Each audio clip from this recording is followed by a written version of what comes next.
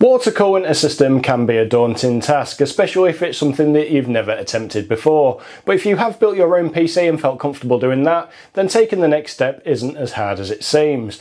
Today here at Kit Guru, we're going to be going through taking a standard build and converting it over to a full soft tubing loop. So stick around and see just how easy it can be.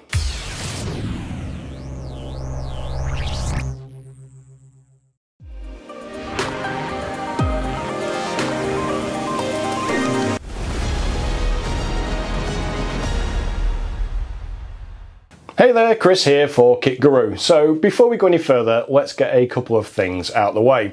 Water cooling is a complex subject, and I could easily write a list of over 100 questions that I regularly see on the forums and social media.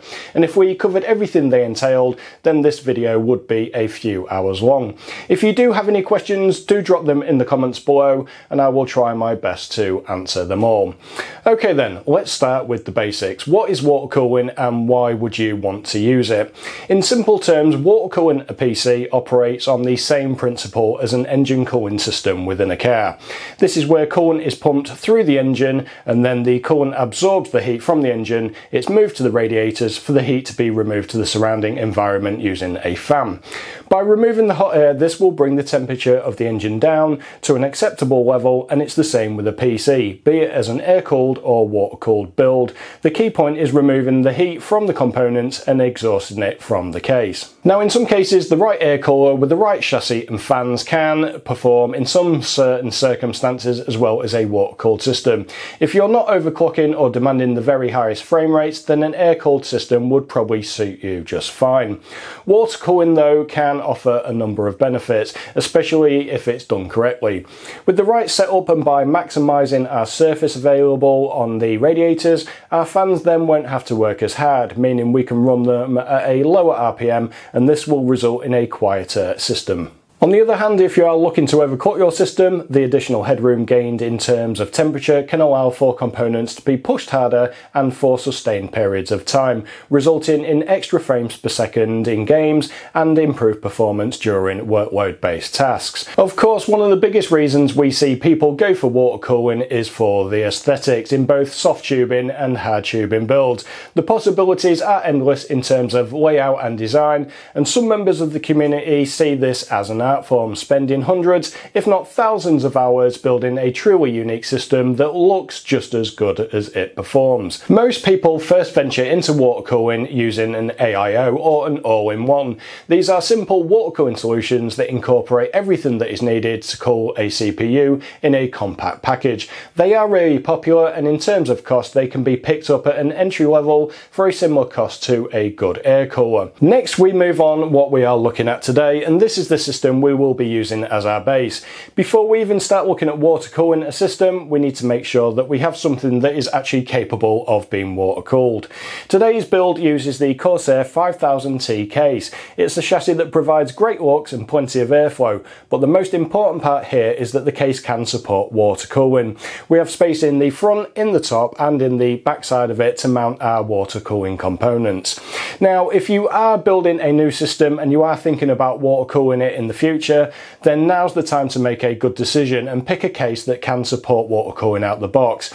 This is going to save you from then having to swap out all your new components to a case later on that can water cool, and save you some money in the process. Our 5000T is housing an MSI Z690 carbon Wi-Fi motherboard and an Intel 12900K. This is then paired with a Zotac Amp Holo RTX 3080 graphics card.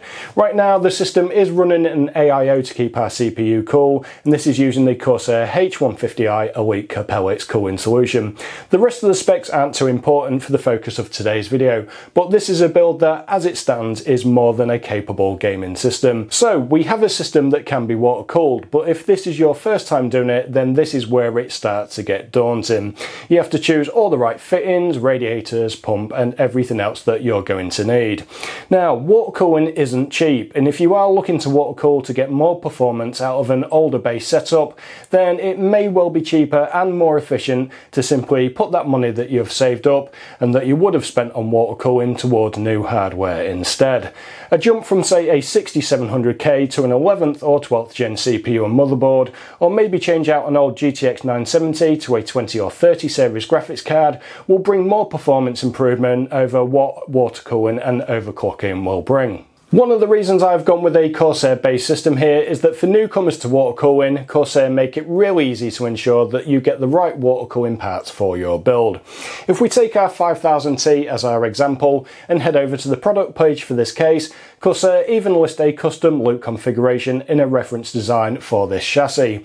This takes the guesswork out of the equation, especially if you're not exactly sure what you're going to need, and then they also have their full custom configurator on their website too. Now, I know that other manufacturers offer similar configurators, but again, I've chosen this route for the absolute beginner. When I first started water cooling systems, I know how it feels to be unsure, but by building my first loop, that gave me so much confidence and experience that when I had to do it again, it made things so much easier to understand. From there, with the knowledge I had gained when it came to build my second, my third and my fourth loop, I knew exactly what I needed to look for and what I would need to build the next system. Let's go over exactly what is needed and follow the example of the 5000T custom reference loop.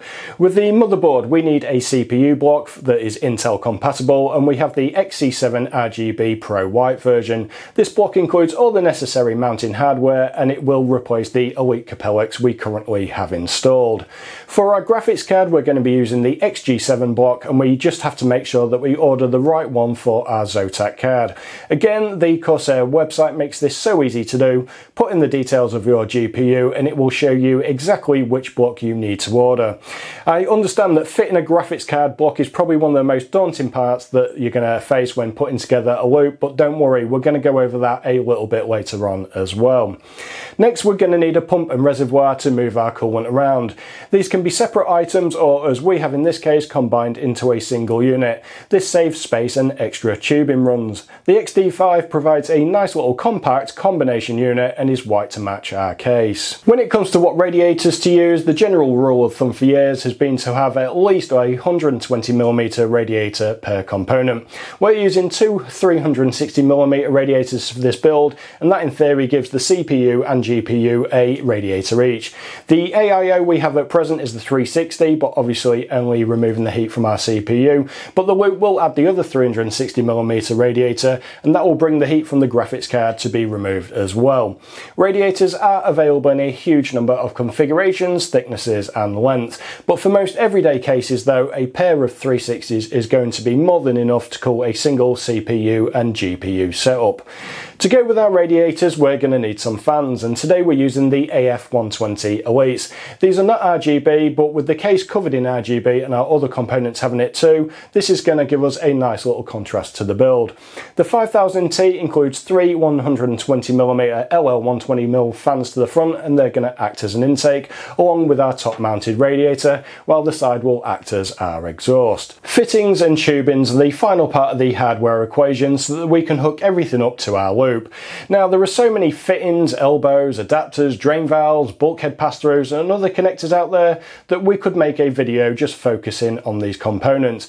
But for today, again, using the Corsair 5000T product page and the reference design there, we ordered exactly what was needed for this specific setup. Our tubing is what connects all the fittings together, and again, this needs to be matched to the size of the fittings that we are using.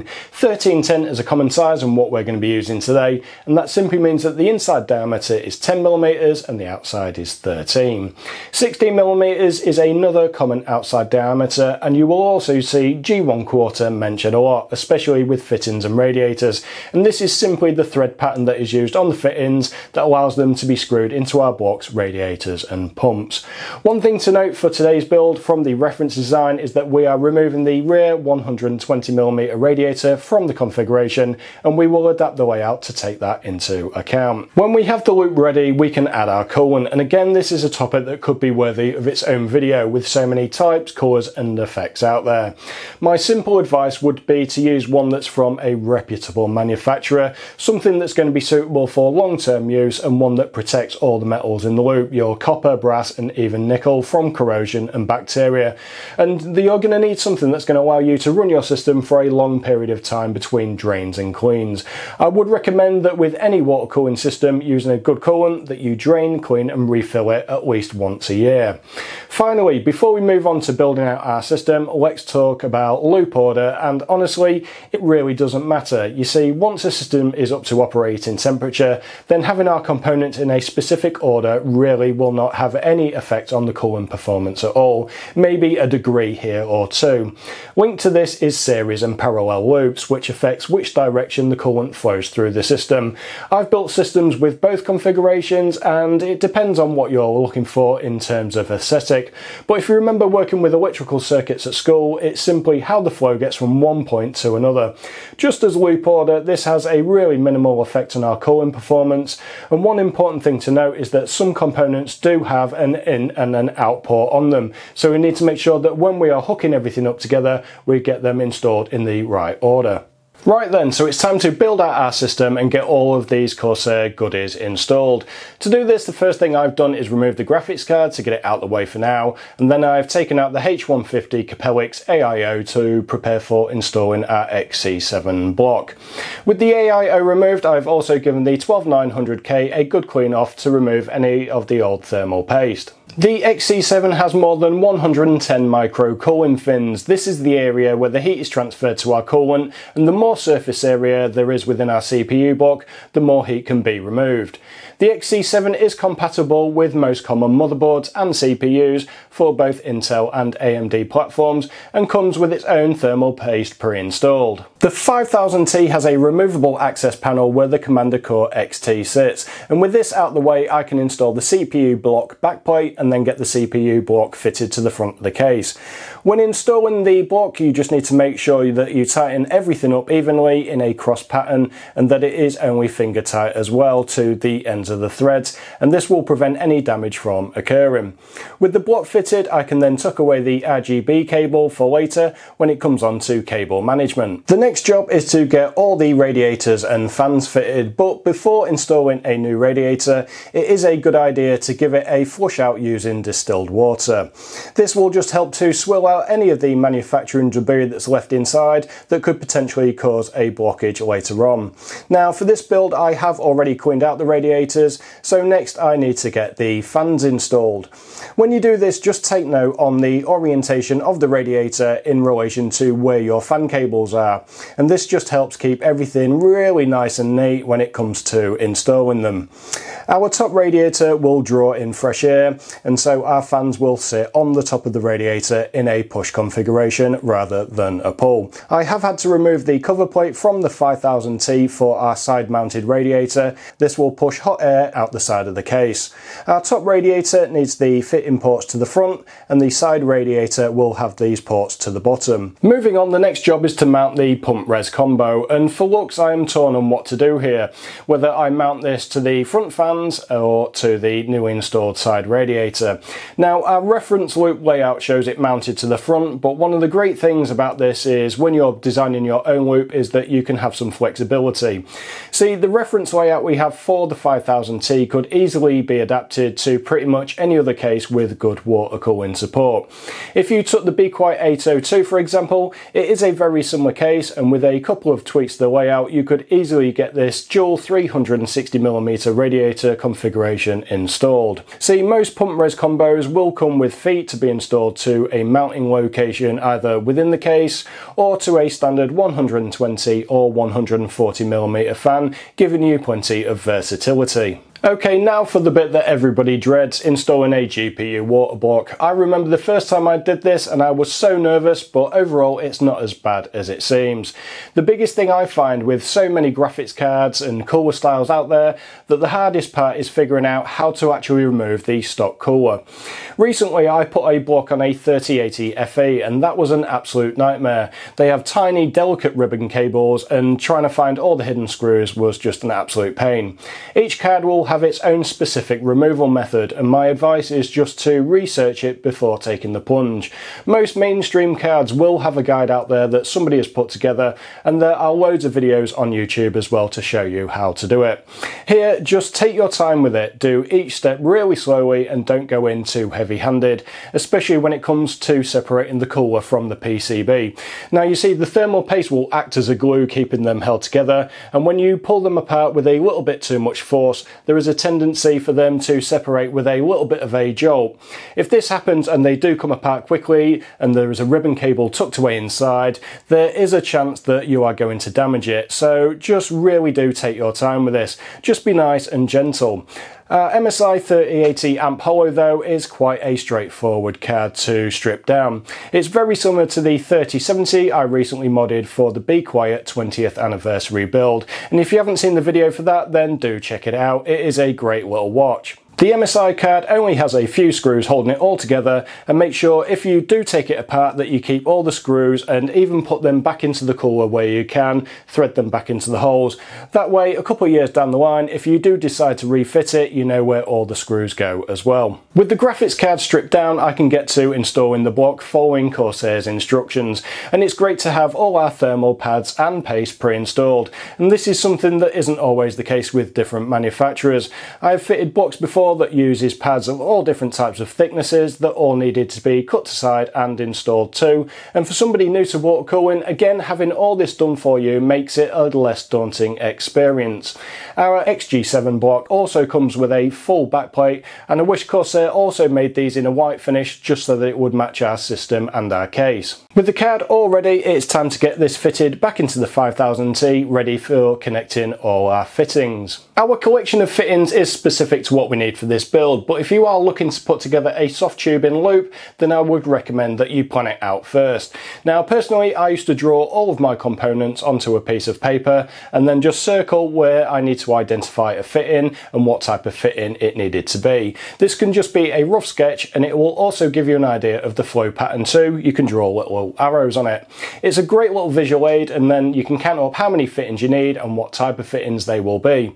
In some cases I've placed orders for fittings for them to then turn up, and I will find that I forgot something, and that is totally okay. It happens a lot even to me now, so do expect to sometimes place a second order for the rest of the bits that you're going to need. This is especially true on hard loop builds when you need a spacer or an elbow to help line things up. Now soft tubing builds are so much more forgiving and so much quicker to put together over a hardline based build. For some of the builds that I've done with complex bends, it can take me just as long to get a single run bent and ready as it would for me to tube up a complete soft tubing system. Okay, I didn't mention it earlier, but a great advantage of a soft tubing build is that it is so easy in comparison to hard tubing in terms of building it and servicing.